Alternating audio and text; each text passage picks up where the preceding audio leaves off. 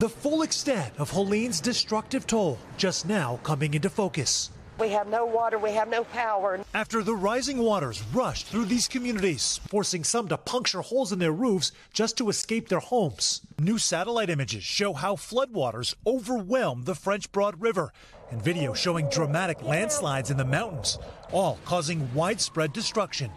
As residents in Swannanoa, just outside of Asheville, North Carolina, are getting their first look at the storm's devastation. There's probably about 8 to 12 inches of mud. You basically would sink in mud. Oh, yeah. In Asheville, Mission Hospital's 100-bed ER forced to take care of 200 patients, staff treating the sick and injured in triage tents with limited resources. Everything people see on the news, it's worse in person. It's worse. These trucks providing the only access to clean water.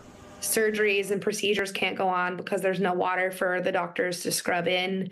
HCA Health, which oversees the hospital, telling NBC News in part they have remained open and caring for patients since the storm, adding, "We are hopeful that the Asheville community's infrastructure will be restored soon, but we have contingency plans in place and will continue to evaluate how best to take care of our patients and our colleagues." On Wednesday, President Biden surveying the damage from the air, saying relief will cost billions, but promising more aid is on the way. And while so many have lost so much, for those left with something to clean up, I'm so glad it survived. Finding even a small memento is monumental. These are things you can't get back. There's no amount of FEMA that will put these pictures back in the frame. As people here, guys, are taking solace right now in the little things, there are significant challenges ahead between 3 different states. North Carolina, South Carolina, and Georgia. There are roughly still 1 million people with no power. The projections for this part of western North Carolina, many people will have their power back by Friday, but still no timeline at all. Officials don't even want to venture to make one as to when running water might return. Hoda Savannah, back to you. All right, Sam Brock for us there in Nashville. Sam, thank you.